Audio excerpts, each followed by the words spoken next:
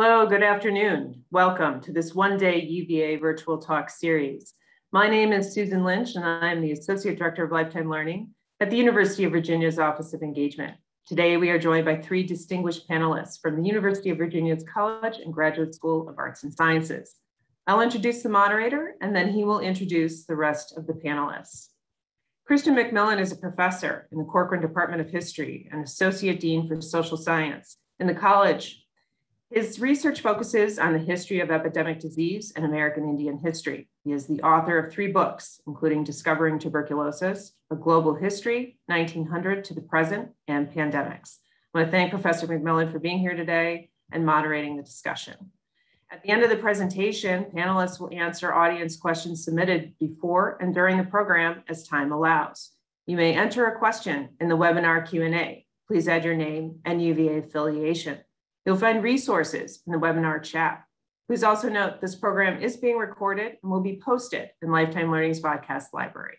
So thank you again for joining us for this Lifetime Learning program. Now I'm going to turn it over to our moderator, Professor McMillen, to start the program. So Christian, please take it away. Thanks very much, Susan. Thanks so much for organizing the event, inviting me to play my small role in introducing our featured speakers. Before we begin, I want to note that the University of Virginia acknowledges that this is Monacan land and Monacan Nation rather, who are the traditional owners of the land and waters upon which the university stands. Really very briefly, before I introduce the 2 speakers, I want to note that it really is a great time, in my view, to be involved in Native American and Indigenous studies at UVA. I've been here for 17 years. I arrived in as an assistant professor in 2004 and looked around and realized that I think besides myself and Jeff Hantman in anthropology, and Jeff has since retired, we're the only 2 people teaching on American Indian history and archaeology and so forth, which only scratches the surface of the Indigenous experience. I'm a historian, but we had very few people, Jeff and I really being the only ones who were studying Indigenous studies in any dimension at all. In the 17 years since I've been here, things have changed dramatically, but they've really picked up steam in my estimation, only in the last 5 to 10 years. And now we have more activity in this area, especially in the College of Arts and Sciences, that again, at any time since I've been here.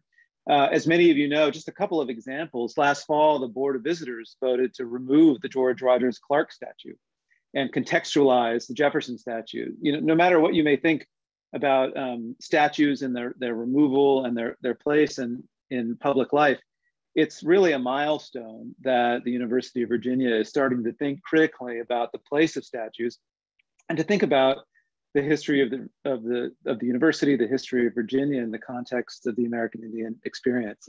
That's something that's never been done before.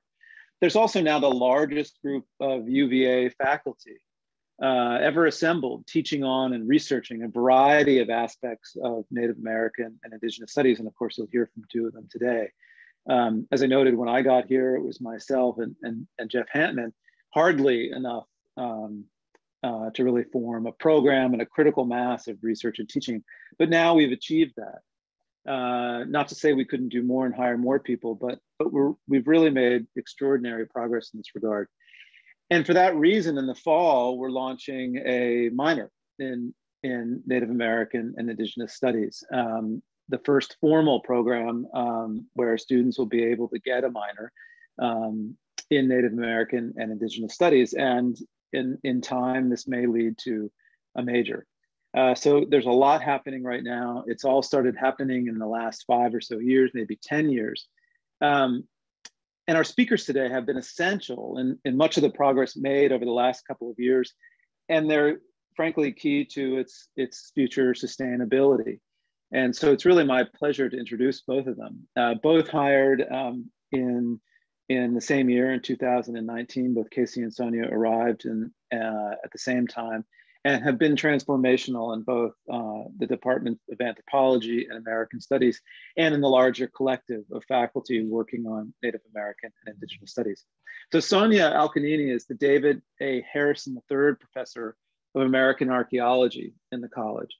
Sonia is an anthropological archaeologist who specializes in the rise of socio-political complexity in ancient pre-Columbian societies.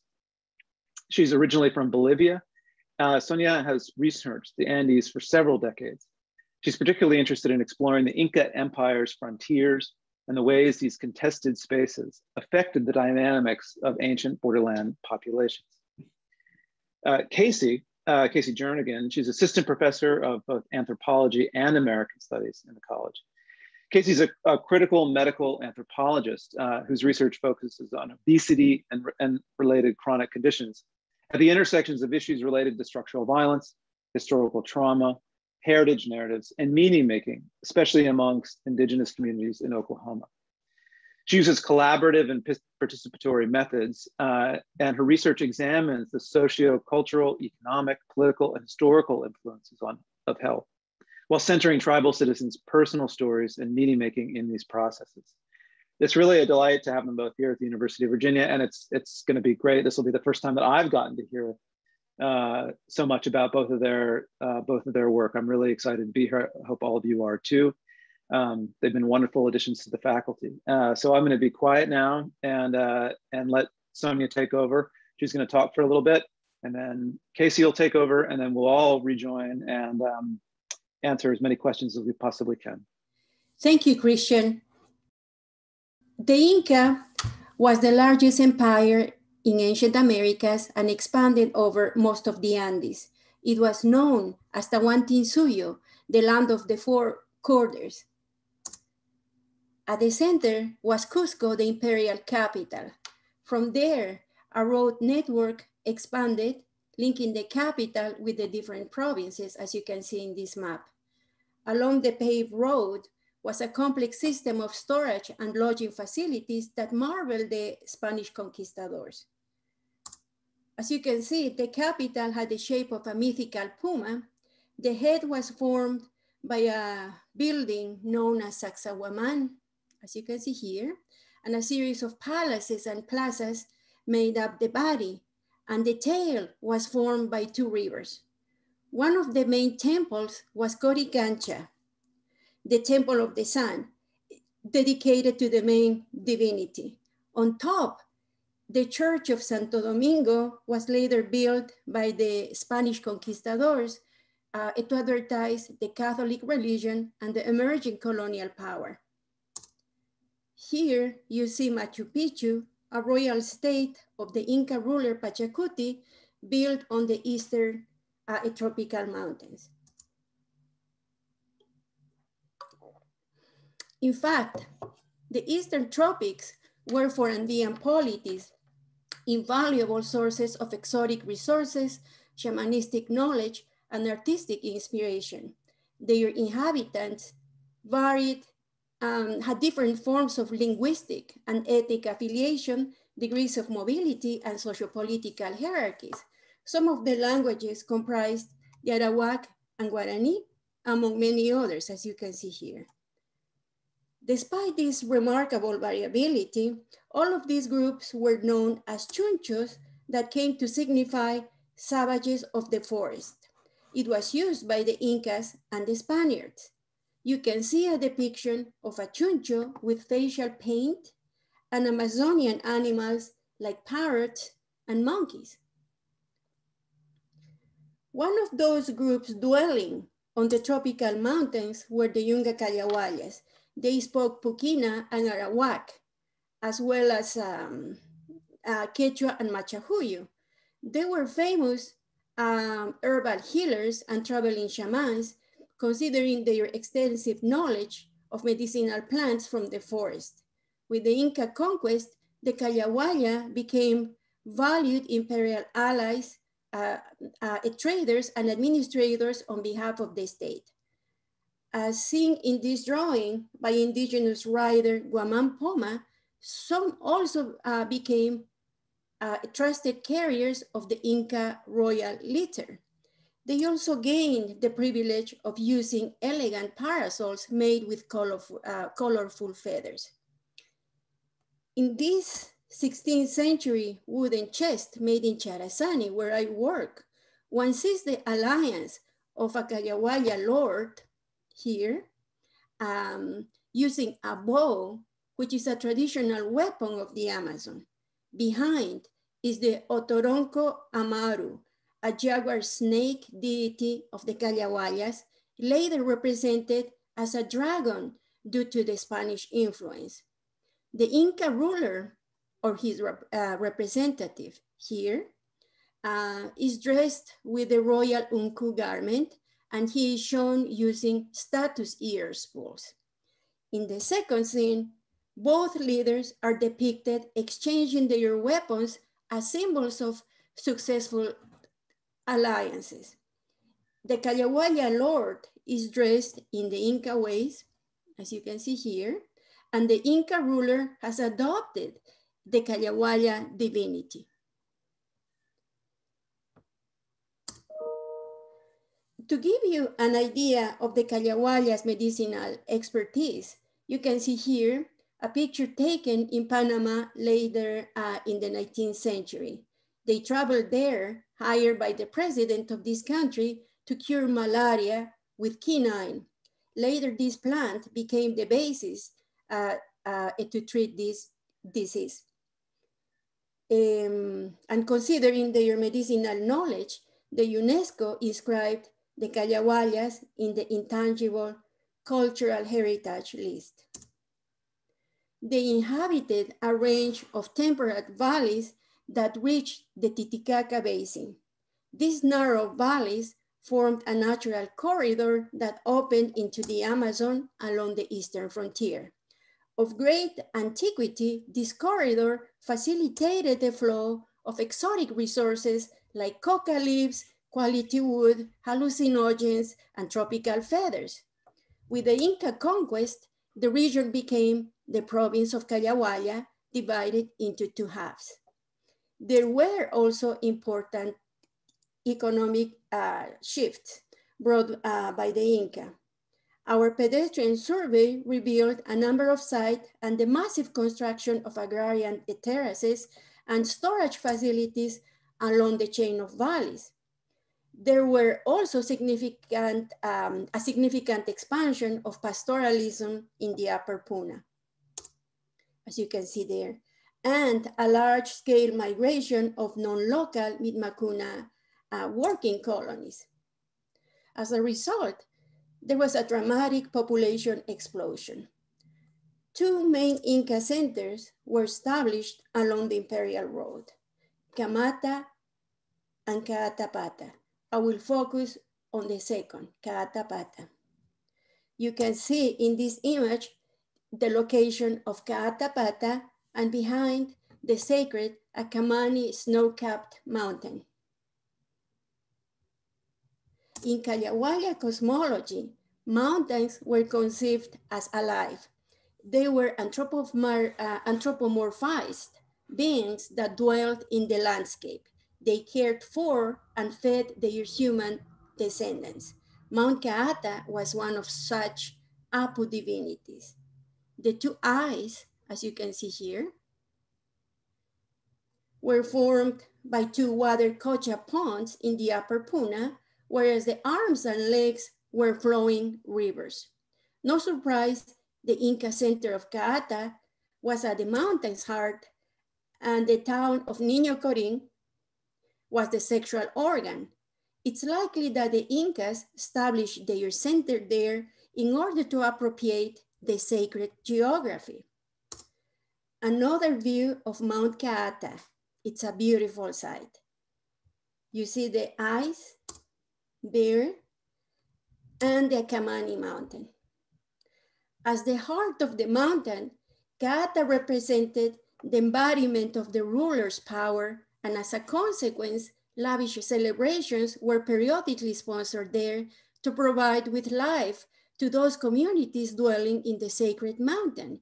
It was conceived that the heart, Sonko in Quechua, brought consciousness, memory, and reasoning. This is an important concept that we must keep in mind. These are some views of the Inca architecture at the site, including a sacred Ushnu rock in one of the plazas. Our excavations revealed a long occupational sequence. This included the early Inca period, roughly contemporaneous with the reign of Pachacuti ruler. The Middle Inca during the time of Tupac Inca Yupanqui ruler, and the late Inca early colonial period, which encompassed the reign of Huayna Capac and the later downfall of the empire. In the early Inca period, Cata was small. Excavations in Platform 9 revealed the foundations of 3 aligned rooms used for specialized activities. This may have included metal processing. The trash areas were limited in distribution, and a canal north fed a large water reservoir. In the following Middle Inca period, the architecture and range of activities expanded in scale. This included metal smelting, as seen in the presence of welding tubular holes in room 9. They were from sopletes, which were blowing pipes used to melt gold. The famous Carabaya gold mines were closed, and Cayahuayas were known to have exploited such resources. Similar remains were found at Curambá, another important gold processing center in Peru. This illustration made by Benzoni shows the ways in which such blowing pipes were used in smelting. To the north was an elite residential compound. There, the residents enjoyed access to status metal ornaments and sponsored lavish commensal celebrations. These are examples of the status metal ornaments enjoyed by the residents in Catapata, which included tiny bells attached to the garments, rings, facial tweezers, and ceremonial knives. In the final period, the site was progressively abandoned, and indigenous populations were moved to a lower Spanish Reducción town. Considering the topic of this presentation, I will focus on the nature of commensal celebrations promoted by the Inca state at the heart of the mountain. I will analyze the kinds of foods utilized, the cuisine and etiquette, as well as the associated material culture. Animals were important sources of food, but also of artistic inspiration. They were widely depicted in Cayahuaya textile garments, as can be seen in this image. Faunal remains revealed the consumption of camelids, deer, and other mammals in Cata, and in less degree, guinea pigs, birds, and fish. From those, camelids were popular, and it's likely that domesticated llamas and alpacas were raised by Aymara pastoralists in the upper Puna pastures.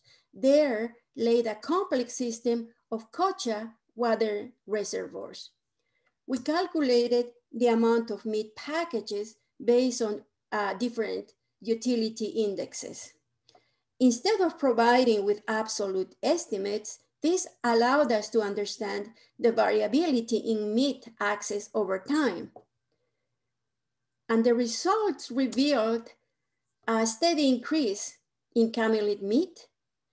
And this trend, as you can see in the graph, changed in the last period as the site was abandoned. The diversity of meat packs also suggests that the animals were brought from the upper Puna to be slaughtered nearby. Along with lavish quantities of meat in the periodic banquets, the wide ubiquity distribution of corn reveals its economic importance. Grown locally on the lower valley flanks, maize may have been used in stews and, more importantly, in brewing chicha corn beer. It was followed by quinoa. Here you see the distribution and the dominance, in fact, of Z maize. Okay, so this was followed by quinoa and other tubers like potatoes and oca. Although quinoa could be grown locally, it's likely that the different tubers were grown in the upper Puna. From the lower tropics flowed all kinds of cucurbitáceas like pumpkins and peppers, and it's likely that coca leaves, tobacco, and hallucinogenic plants were brought by Yunga chunchus. This reveals not only a vertical economy aimed at diversifying resources from different altitudes, but also the need to integrate distinct ethnic groups under the Inca imperial umbrella. Echoing the diversity of foods, the serving vessels were also varied.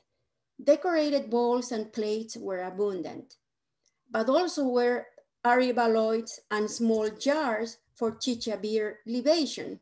Many serving vessels were decorated in the Taraco and Urcosuyo polychrome styles, both common in the Titicaca Basin. They depicted colorful zoomorphic figures and plants. To conclude, this study has shown that Inca state commensalism was a critical component in the range of activities at the site. It served to integrate populations of distinct ethnic origins distributed along the ecological spectrum through a common idiom of reciprocity and redistribution. Simultaneously, these events served to reinforce social differences and whether these individuals were Inca of origins or Incanized Kayawaya elites, the center residents played a key role in the regional political economy. Placed in the mountain's heart, the center materialized the bodily geopolitics of Inca power. Ontologically, we are reminded that the Sonco, the heart, was fundamental in the creation and understanding of a new social reality and in the construction of shared memories inscribed in the landscape. And just to finish, let me just show you some examples here on how ethnographic research has abundantly documented how Andeans envision their landscape as animated with prominent mountains being sacred. These Apu mountains had personalities, aspirations, rivals, as well as a network of kings and allies that also included humans. Here I show you the feminine Silver Mountain of Potosí, Bolivia, embodying the Virgin Mary. You see here Dr. Sahama, a volcano also in Bolivia. He's attributed with curative powers. Below a shrine, you see in the shrine, you see his stony phallus where fertility rituals take place. In this context, the act of feeding and eating with Mount Kaata at its sacred center acquires a critical importance. Through such a collective celebrations, life was ensured, including the promise of successful advances into the Eastern tropics. Thank you. And the following presenter will be Kasey. Thank you, Sonia. I'm honored to be here today among such outstanding panelists. Christian, Sonia, thank you. Thank you, Susan, and Ashley and UVA Lifetime Learning for organizing this and for inviting me to share some of my work. And I'm also grateful to those of you who are joining us this afternoon. When I share some of my work with my students, I always like to first ask them what comes to mind when you think about Native American food. So how many Native foods or meals can you list? And they often look at me a little bit strangely or with blank faces. And some will venture a guess and say squash or corn. I've had a few say fry bread, but mostly they really can't think of anything. And so before I list out foods for them, I like to share a short but foundational story. And I'm going to do that with you all today as well. As our knowledge holders remind us, stories are living. They grow, they develop, they can change, not necessarily in their meanings and the messages that they aim to convey, but in the details. They're shaped by land, they're shaped by the person telling the story. They're even shaped by the purpose in the moment of the storytelling. So today I am sharing a version of a Chata story as I heard it. And as you listen, I ask you to think about which food this story is referencing and what is the point of this story? What's the purpose? What kind of work does it do? Okay, so a long, long time ago, two hunters became lost and they were cold and hungry and they only had one small tukfi, a rabbit, to cook. And so as they watched the rabbit cook over the campfire, they heard what sounded like a woman crying. And they rushed through the woods to find a young woman, so beautiful, standing on this mound. The moon was lighting, glowing, making her look as if she were glowing. So they approached her and they asked her, "Are you okay? Why are you crying? What are you doing here alone? How can we help you?" And she explained to them that she was the daughter of Hashtali, the sun father and the moon mother. And while she was on an errand for them, she'd run out of food and she was very, very weak and she couldn't continue her journey, her errand. And so these two hunters offered her some of their small rabbit. She took a single bite and then thanked them, told them that she would remember their kindness and that they should return to the same spot tomorrow morning. And then she disappeared. And so these hunters were surprised and a little confused, but they went on about with their evening. And in the morning when they woke up, they returned back to the mound and they found that it was covered in a strange plant, a very tall green plant with long leaves, with long fruits. And they took one of the fruits and they peeled back the green layers and they saw what looked like small little seeds set in neat rows. And they took a bite and they realized, this is probably going to taste better cooked. So they took the rest home with them, shared it with their families, planted it. And in the fall, they had a crop of this new food that they called tanchi. And shortly after that, Chata families planted tanchi every spring. They harvested it in the fall and they learned to cook this in dozens of different ways. And so by now you may have guessed that tanchi is maize or corn, right? And that the purpose of this story is, it's an origin story. It conveys very important messages. It positions corn as a gift given to Chatas for their kindness from an other than human relative. And as a gift, tanchi is to be nurtured, respected, cared for, tended to, shared with others. And the story not only shows us how important tanchi is to Chata foodways, right? To have an origin story illustrates the importance of corn and its centrality to Chata foodways, but it's also a story about reciprocity. And it teaches Chata values of giving and receiving, right? So if Chatas take care of the tanchi will take care of Chatas. But when people think of native foods today, they don't necessarily call on tanchi or the other dozens of multiple preparations that are made from it, like banaha here you see on the slide. And even if they do think of corn, it's often thought of in an isolated existence. Its stories and meanings forgotten. It carries none of the values of reciprocity, reciprocal caring, a relationship. It's just corn, a product, not a living being, and certainly not a plant relative.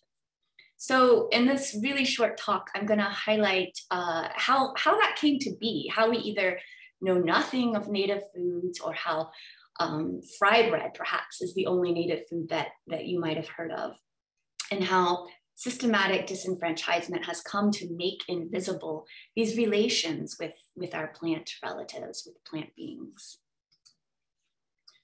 So I first like to explain my own positionality and how this project began. I am a citizen of the Choctaw Nation, and when I started grad school, I began with ideas and personal interests around health outcomes and historical trauma, because my own grandmothers were forced to attend Shalako, which is an Indian boarding school in Oklahoma, that, like all the other Indian boarding schools and residential schools, was set up to assimilate Indigenous peoples into mainstream white American society. And they were punished for not assimilating. So for example, for speaking Chada Anumpa, their Indigenous languages. And my grandma used to tell me and my sisters stories about some of the really difficult experiences that they had related to these assimilation practices that carried forward through generations. So I began this research project interested in understanding the linkages between historical trauma and its manifestation in contemporary health outcomes. So while my personal family history inspired my interests in anthropological understanding of historical trauma, I collaborated with tribal citizens in Oklahoma to narrow the focus of that health outcome to obesity, diabetes, and related conditions like heart disease and so on. And folks were interested in large bodies and obesity, not simply because they had been told repeatedly, and I'm using scare quotes here, how dangerous or risky fat bodies are, but because they were concerned about the ways in which fat bodies seemed to serve as markers for Indianness, as social connectors to other Indians. And this was in contrast to thin bodies, which signified whiteness to them, right? But more, they linked obesity with commodity foods or participation in the food distribution program. So at this point, you might be thinking, it might be tempting to dismiss these interlocutors as simply fat or unhealthy or poor or even victims. But in this research, both immense suffering and incredible resistance seep through their personal stories, and their narratives reveal forms of survivance, of humor and brilliance. And so I won't go into too much detail because I don't have enough time, but in terms of methods, this was a mixed methods research that included ethnography, food-centered life history interviews, and quantitative surveys for about 50 women living in the Choctaw Nation. And we found that rather than simply stating that obesity is a marker of Indianness, they identified this trifecta of struggle, of poverty, and discrimination as markers of Indianness. And they understand fat bodies as the physical manifestation and the embodiment of those experiences. And these are experiences which include poor food environments, continued dependence on the government for commodity foods, as well as loss of land, language, traditional cultural expressions, knowledges, and stories. They even have a creative name for overweight bodies, Kamadbad, which refers to a large body that comes from eating commodity foods that are high in fat and calories. And that was the title of part of the title of this talk. So how did this come to be? Just briefly, before European contact, Chada foodways were diverse and unique to the local ecosystems of our ancestral lands, which are located in the southeast parts of what are currently known as Mississippi and Alabama. And our subsistence included agriculture, hunting, gathering, which changed seasonally. And so our original diets consisted of corn, squash, deer, fish, as well as wild fruit, with corn and deer really the center of both nutrition and ceremony. So our ancestors would regularly perform a green corn dance to both honor and purify the plant and relations with the plant. And so these foodways were deeply intertwined with cultural practices that protected against crop failures and unsuccessful hunting for sure, but that also underpinned Chata gift economies, reciprocity through networks of kinship and collective redistribution of foods and goods. So as it comes through in the corn woman story that I shared, the reciprocity, caretaking of living beings, both human and other than humans, that's a central tenet of Chata ways of being in the world. We know that colonization is not only an attack on peoples and their lands, it is also an attack on cosmologies. So Chatas were the first tribe to be forcibly removed to Indian territory, or what you would probably know as Oklahoma, in the early 1830s, and they were supplied with rations to survive the 500 or so mile walk that has been called the Trail of Tears, because about a third of Choctaws died from disease and starvation and the freezing weather. Rations were also promised for an additional year after resettlement, but government mismanagement, bad weather, and basic logistics complicated this, to phrase it generously. You can see on this slide an example of the kinds of rations that were provided to tribes. And these were intended to prevent starvation rather than emphasize nutrition. So they were heavily processed and preserved so as to be able to endure long journeys to their destinations. And looking at these foods and goods that were distributed to the reservations in Oklahoma really allows us to see the bureaucratic standardization and routinization of food by the Office of Indian Affairs, which at the time was located in the Department of War. But it lets us see, though, how the US government has played a significant role in shaping Native food environments. So it took about 10 to 15 years for Chatas to establish reliable subsistence systems again, which supported the majority of food and income for most Chatas. And by about 1959, the number of farms had declined by nearly 60%, and the nation saw nearly complete land alienation.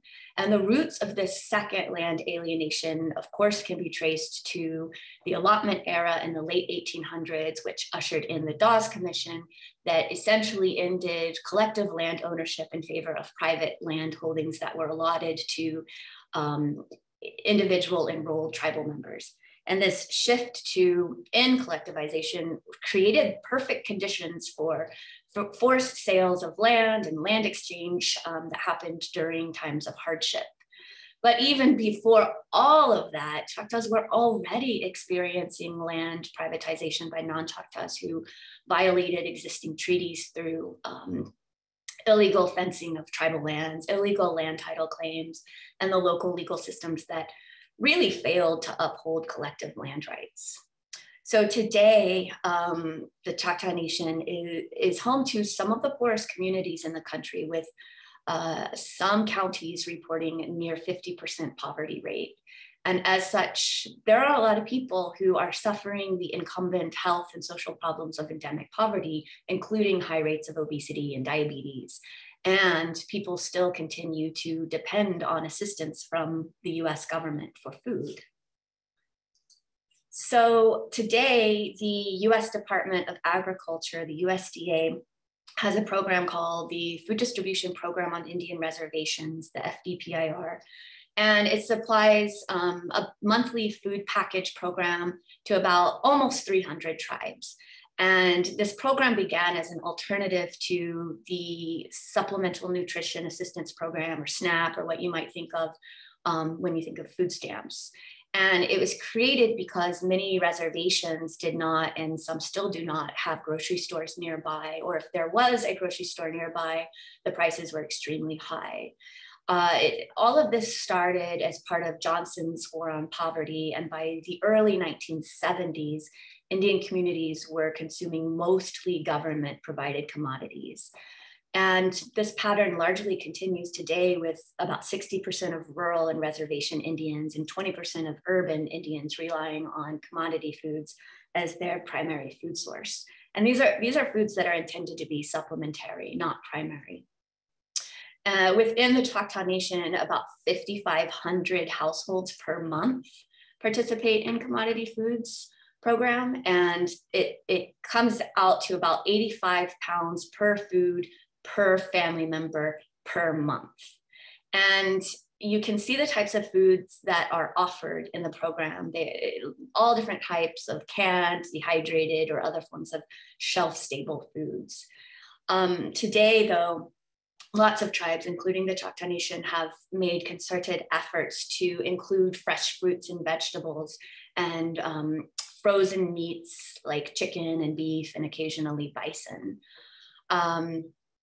But it's really not difficult to see the resemblances to the early rations of the 1800s, and that the bulk of the commodity foods today are heavily preserved, shelf stable, and they have a low nutritional value, and they continue to be supplied by the government.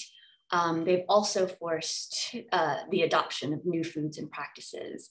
And one example is fry bread, which I talked about a little bit.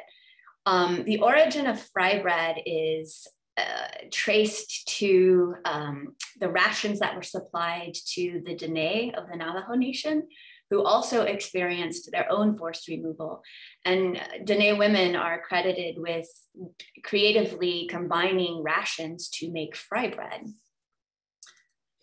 But fry bread's status as Indian food is deeply conflicted. In 2005, Cheyenne and Muskogee Creek activist Susan Harjo wrote an article for Indian Country Today, which really challenged fry bread status as, quote, emblematic of the long trails from home and freedom to confinement and rations. And this started what is known as the Great Fry Bread Debate. And in this debate, there are two camps: the proponents of fry bread, who claim it is a symbol of Native pride and unity. It connects us, our shared adversity, and it really reflects Indian history of both perseverance and pain. It's been called the story of our survival by Sherman Alexie. And then in the other camp, we've got the opponents who link it with negative health outcomes, particularly in locations where it is a food staple. And they also note that fry bread originates in oppression, in violence. And there are multiple stereotypes that it reproduces. So referring to the high calories and fat, Harjo identified it as, quote, the connecting dot between healthy children and obesity, hypertension, diabetes, dialysis, blindness, amputations, and slow death. So changes in food and food systems have all sorts of social repercussions because of the meanings that are attached to food and foodways. And so commodity foods have come to symbolize tribal life or life on the res, and they were originally identified or known as poor food, and that has morphed into Indian food and have become the basis of jokes, songs, other sorts of cultural expressions I put here on this slide that symbolize a particular experience of food insecurity. But instead of signifying cultural extinction, the demise of traditional foodways is recognized as a specific experience that informs what it means to be Indian today, while living within a colonial infrastructure in which Kim Tallbear, who's a Lakota scholar, notes it's a colonial infrastructure in which we must survive, but which was forced onto us as the only alternative to death. So I know I'm running out of time, but I hope that I've made it clear that the use of the term Kamadbad is more than a public and social or even humorous marker for Indianness. It's really speaking to a deeper social commentary or analysis of shifting food sovereignty, linking it with the production of large bodies at risk, and efforts to improve the situation really need to understand these discourses of identity and Indianness and how these issues are reflective of a larger history of loss of food sovereignty and living within contemporary colonial infrastructures. So thank you so much. So we have plenty of time now for 10 minutes or so, I think, for questions and answers. We'd love to get the audience's questions. I do see one in the chat that maybe is relatively simple to answer, and Sonia, maybe it's best left to you. It's not about the Inka, but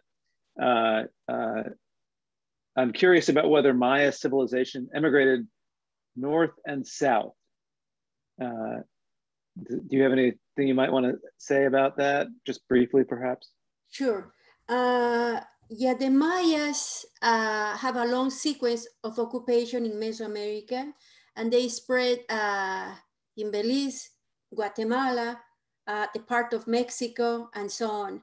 And we know that they kept some links and different forms of interaction with the basin of Mexico. They interacted with the state of Teotihuacan, more or less by the 800 AD. And they were part of a large exchange network that went all the way up to North America, in fact.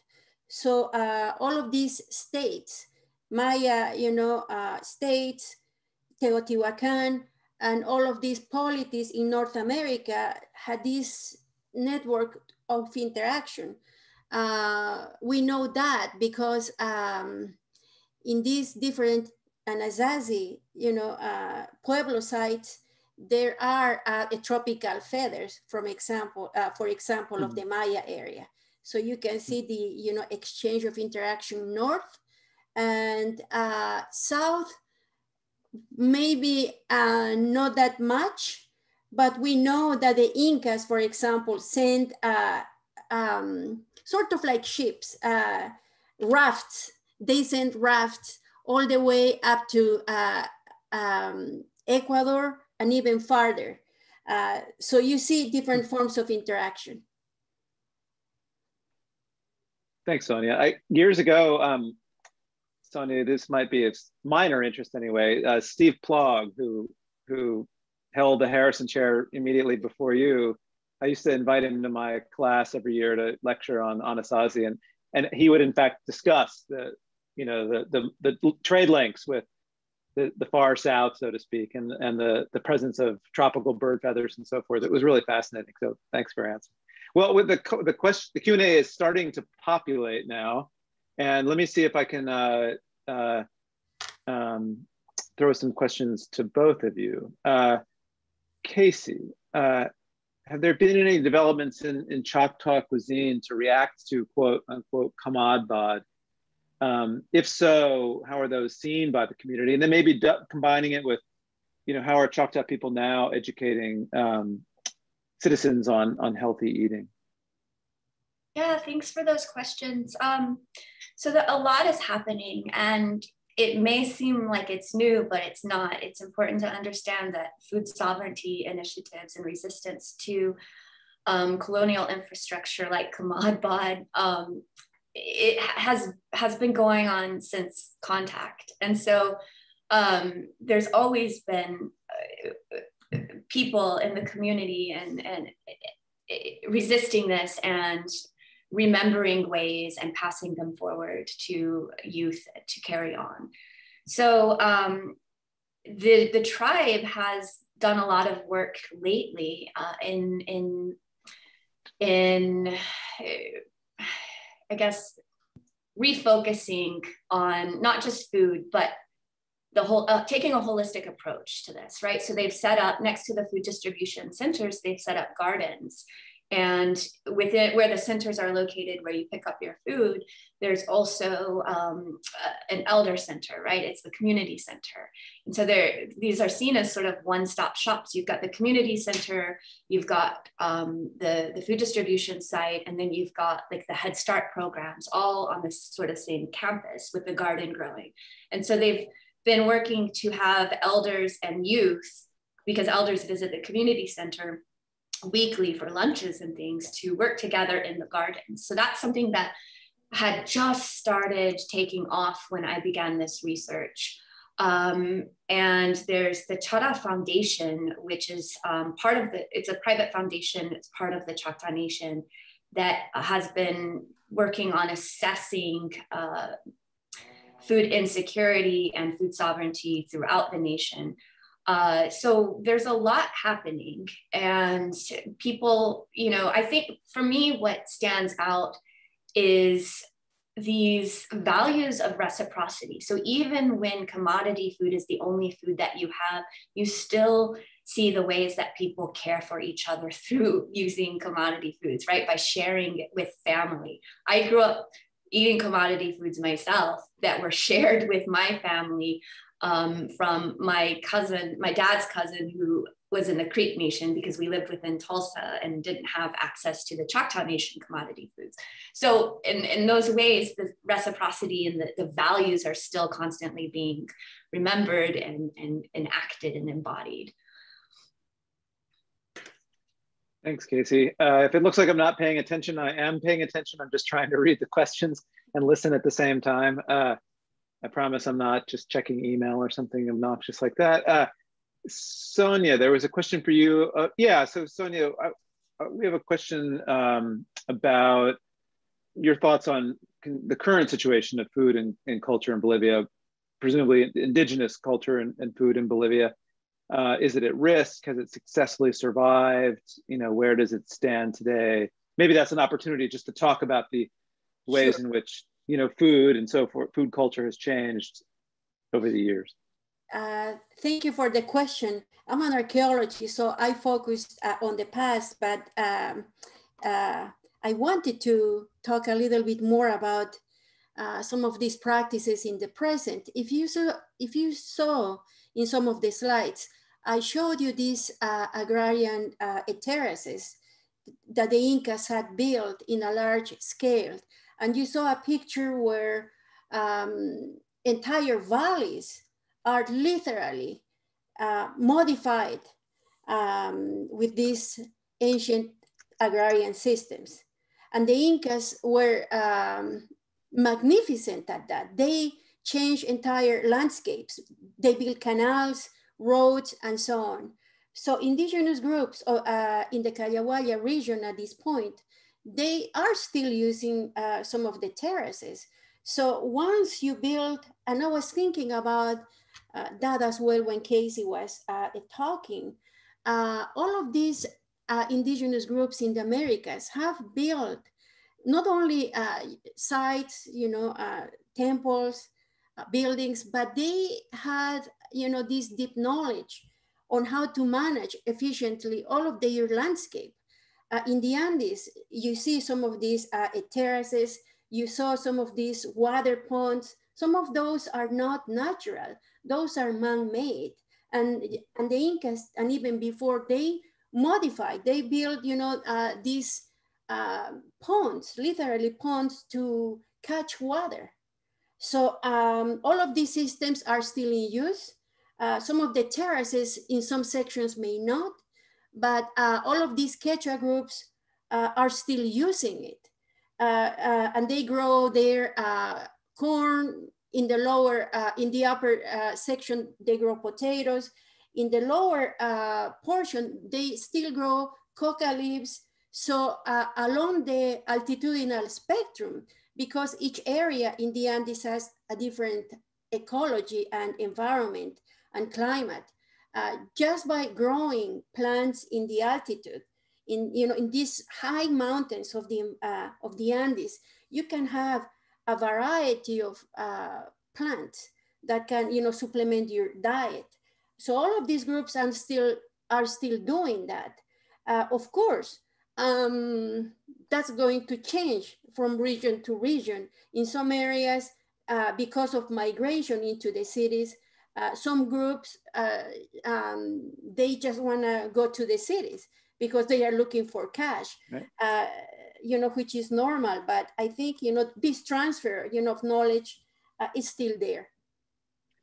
Thank you. We have a really limited amount of time left. There's a ton of questions, but I'm gonna try and combine a couple that are just quite broad that might allow you both maybe 1 minute each to to make some final comments. So one participant wants to know is that there's an international movement or awareness, and are people across countries and across cultures who are worried about loss of food and food culture, heritage, and so forth, across the globe. Is this a global phenomenon? So in a way, Kasey, could some of what you're discussing be generalized in just some broad ways across the planet? And in a related way, Sonia, and again, I'm sorry, these are big questions, but maybe just brief answers. How have the recent popularity of foods such as quinoa and the agribusiness of corn affected indigenous food production, particularly in places in the Andes where quinoa is from and so forth? So both questions about how the global dimensions of some of the things you're talking about. Okay, so I'll be very brief. I think this is such an important question, and it definitely deserves more time. But I would say that Indigenous peoples recognize seeds as kin, as relatives. And so there are some of the most beautiful, poignant stories of people having saved seeds through generations and generations in old tin coffee cans, and finally just now being able to bring them forward and share them confidently with community members to grow these heritage crops that have been saved. But that too, there's always debate. Whenever there's something going on, somebody's always debating it. So the Cherokee Nation, for example, included some heritage seeds in the vault, right? The vault, the apocalypse vault of all the seeds, the vault, the bank, right? The seed bank. And the controversy was, how can you put those in the vault when these are our relatives? They're meant to grow in the ground and adapt and evolve with the land. So there's always debate, but I think that seed saving is something that's really important and interesting to kind of look at globally. And I'll pass it on to Sonia now. Thank you. Sorry. Yeah. Okay. That's a really interesting question, Christian. There have been different projects. I can take any credit for it. There are different projects in the Andes in trying to promote the production of all of these, plants, quinoa, the potatoes and so on at a large scale. Indigenous groups in the Andes they can produce much more. The problem is the market. Why they would produce more if the prices are low? So some groups are trying to export quinoa, for example. Quinoa, is being so successful. Now they are, starting to grow quinoa. They want to export coca as well, but for other ends, as you know. We have 500 types of potatoes, maybe more. How many we have in the US, I don't know, but there is a wealth of, products that could be exported. They want to do it. So the opportunity is there. Thank you. Thanks so much to both of you. And Susan, we had so many great questions and so much interest that we've now magically, but unsurprisingly, run out of time. Absolutely. Well, thank you so much to each of our faculty members, Christian, Sonia, and Kasey, for sharing your time and your expertise with us this afternoon. I know that I learned a lot during this hour, and I have lots of homework to do on my own to learn some more. So thank you so much. I really appreciate it. So I want to take a moment and bring some upcoming lifetime learning programs to your attention. We invite you to join us for any or all 5 of our virtual events during our extended Jefferson Symposium in June. The program is entitled Jefferson's West, Lewis, Clark, and Native Americans. Descriptions for each of these programs and the featured speakers can be found on the Lifetime Learning website. Also, check out our Lifetime Learning podcast library and our UVA Speaks podcast series to watch and listen to our expert UVA faculty. You can find all of our Lifetime Learning events and online resources at alumni.virginia.edu/learn. In the meantime, please stay safe and be well. We are going to keep the program information on the screen for a few moments so you can jot down some information if you'd like. But for now, I want to thank you for being with us, and I hope you enjoy your rest of your day. Thank you so much.